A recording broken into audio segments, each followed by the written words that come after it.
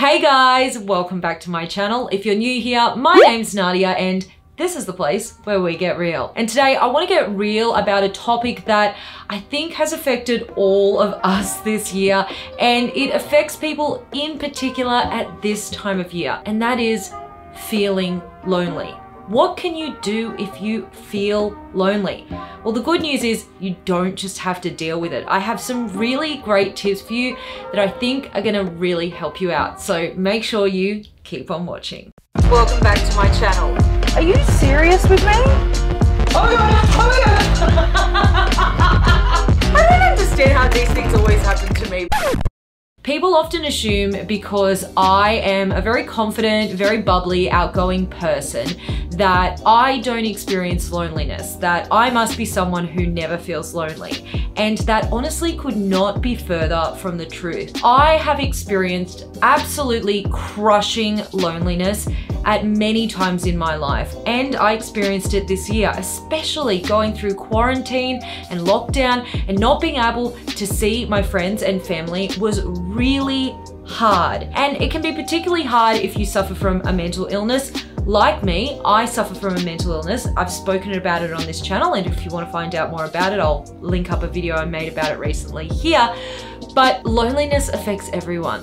And so I want to share with you today my top 6 tips that you can use right now, starting as soon as you finish watching this video, to stop feeling lonely. Loneliness can be a little bit of a self-fulfilling prophecy in that we can really tell ourselves that we don't have any friends, we don't have anyone who cares about us, and then because of that, we isolate, and then of course we feel even more lonely. And so one of the most effective things that you can do when you're feeling lonely, and something that I actually did earlier this year that changed my life, like I cannot put into words how much this changed my life, was to break through that discomfort of feeling like no one wanted to talk to me, like there wasn't anyone who would enjoy my company, and to go and talk to people. Now I'm talking about small talk. I'm not talking about going up to someone and saying, hey, do you want to be my friend, or something really confrontational like that.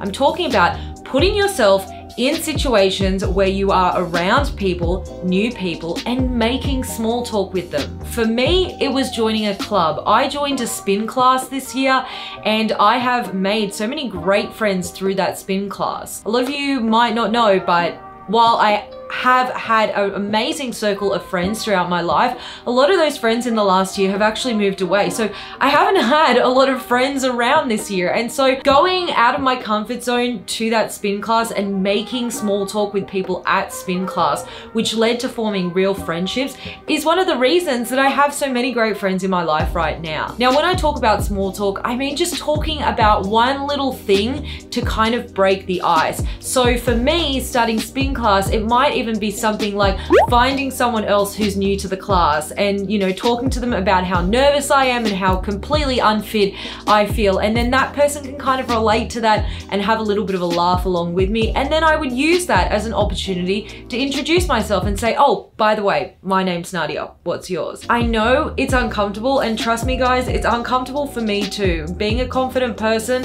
a lot of this is just an exterior that I put on. I still get nervous, but I promise you, when you really put yourself out there to someone, people appreciate it and they will talk back to you. Really, the worst that can happen is someone doesn't hear you, or maybe they just don't feel like talking and so they ignore you, in which case, just go and make small talk with someone else.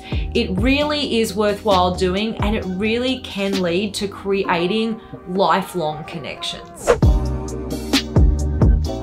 Making friends and dating and just meeting people in general is actually quite difficult. It's particularly difficult in the current climate that we're all living in. So what I would recommend is actually going online to meet like-minded people. There are websites like meetup.com, and even social media going on places like Instagram and Facebook are great places to meet people with similar interests to you. For example, I am a sex positive person, so I actually follow the hashtag sex positive on Instagram, and then I will actually find other women who have sex positive accounts like me. And through doing that, I have actually ended up making friendships with some of those women and meeting them in real life. Some of them have truly gone on to be some of my closest friends. We connected through the hashtag. I started commenting on their pictures, they were commenting on mine, and then we started chatting over DM. You don't have to be creepy about it. You can just say something like, hey, I think your account's really cool. I love what you're doing. What made you get interested in this particular area? And then just start the conversation from there. The worst thing that can happen is someone doesn't respond to you, in which case, just move on to the next person. So if you can't meet up with people in real life right now, depending on where you live in the world, that might be a total impossibility. It might not be safe.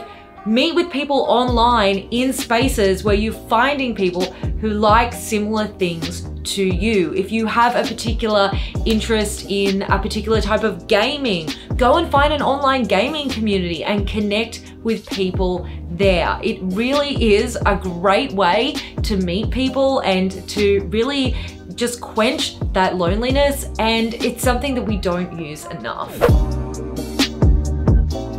If you're feeling lonely, I just cannot stress enough how incredibly important it is to reach out and talk to someone and not to suffer on your own. I know because you're feeling lonely, you're absolutely convinced that you're on your own right now. You're absolutely convinced that no one would want to talk to you. And trust me, I truly have been there. We can honestly be our own worst enemies in our head sometimes and really convince ourselves of the worst. Most of us are actually very good at negative self-talk and not particularly good at positive self-talk. So one thing that I did this year that massively helped me out of a really dark place and helped me to feel so much less lonely and so much more confident and gave me the confidence to go out and talk to other people and make friendships was to actually speak to a professional. I reached out to a therapist and I talked to them about what I was going through. And it's so good to talk to a therapist because they're not going to judge you. They're actually just going to listen and they're going to give you really good advice. And those of you that have been following me for a while might know I actually use a service called BetterHelp. I really love them because you don't have to go and meet anyone in person. You actually just do it online. You can do it on your phone, you can do it on your computer or your tablet, and you can do it anytime at a time that suits you. So it feels way less intimidating speaking to the therapist because you're just doing it online, and it is just so easy and accessible, and it's also a lot cheaper than regular therapy, which is really good as well. So I actually reached out to BetterHelp to let them know I was making this video today because this is a video that really has a focus on mental health, and you guys know I am really passionate about mental health, and they've so generously offered to sponsor today's video, so thank you BetterHelp for supporting my channel. I would love you guys to learn a bit more about BetterHelp and try them out for yourselves. They're not just gonna help you out of a lonely patch,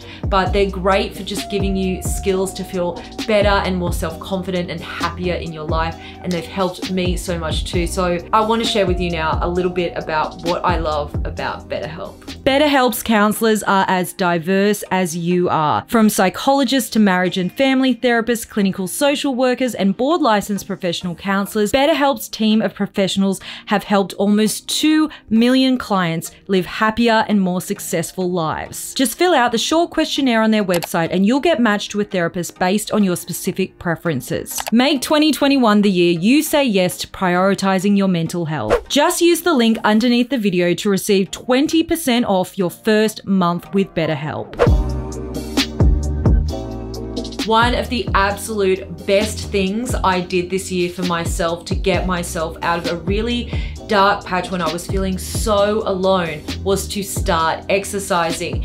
And I was very unfit at the time. I had not exercised in years, so I started out small. I just started going for a walk every day. That's it. And I only walked until I felt tired, which I'm gonna tell you was not very long. But I did it every day to get out of the house, to get fresh air, to get lots of vitamin D from the sun, and to get those endorphins going. Because when we exercise, it gets endorphins going, and those help to flood our body with lots of feel-good hormones, which can help us to just feel happier and more self-confident. And when we feel happier and more self-confident, we're less likely to feel lonely. And also when you exercise, it just gives you a sense of achievement, like you've really accomplished something in your day, and it just helps to kind of boost your mood for the rest of the day. And I went from starting out just doing a 20-minute walk every day to now I go for a run, I go to spin class, I go to the gym. I'm doing so much exercise now and I'm feeling fitter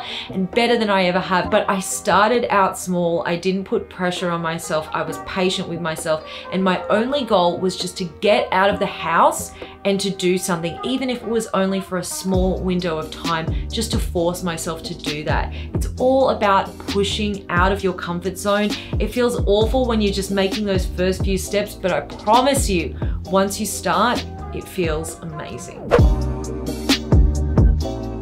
Sometimes the reason we can feel lonely is because we just don't really enjoy our own company. And this is something I've actually struggled with a lot myself. I love being around people so much and I spend so much of my life being around people that when I'm on my own, I kind of just feel awkward and like I don't really know what to do with myself. I realized this year that I just don't really like my own company, or at least I haven't really taken the time to enjoy my own company.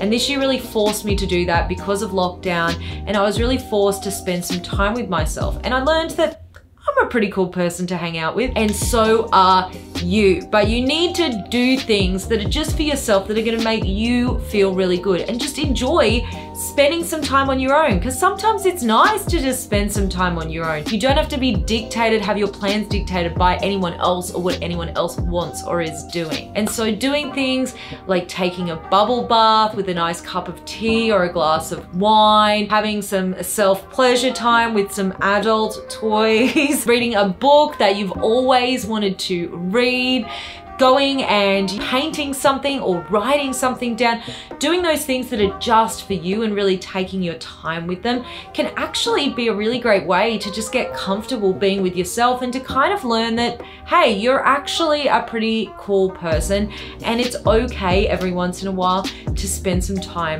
on your own. Hopefully by now you're getting the message that breaking that loneliness is really about getting out of your comfort zone. I can't sugarcoat this for you guys. It's going to feel really uncomfortable and really awful when you start doing this. But if you can just push through that feeling of discomfort and just yuckiness, I promise you, when you come out the other side, you're gonna feel amazing. And I'm saying that because I did it. I did it myself this year. It's how I formed some amazing new friendships. So really just plan one thing for the new year for yourself that you are going to do that is going to push outside of your comfort zone. Whether that's signing up to a club that you've always wanted to join, or joining a gym, or going and introducing yourself to your neighbor who lives next door who you've never actually formally introduced yourself to, or taking up a new skill. Whatever it is, just make a plan to do one thing in the next month that is not going to feel comfortable for you, to really push through that feeling of discomfort, because when you do, it feels amazing and your self-confidence gets a boost. And when you feel more self-confident, you will feel less lonely and you actually will have a way easier time talking to people.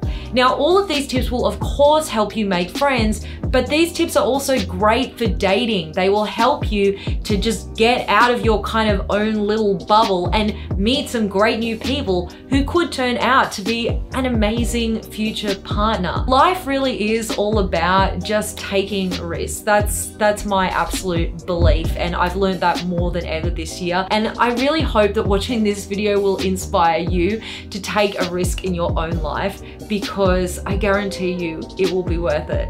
I hope you guys have enjoyed this video. Let me know if you have felt lonely, if you feel brave. Share it in the comment section down below and share your thoughts. And give this video a thumbs up if you'd like more of these style of videos about just feeling better and more self-confident in your life. I know I normally talk a lot about sex, but I want to talk more holistically about how to just feel better and more confident and happy in your life. And guys, don't forget to hit that subscribe button if you are new here, or if you've been watching for a while and you haven't hit it yet. I'm here every week, usually twice a week. All right guys, thanks for watching. I will see you in the next video. Mwah.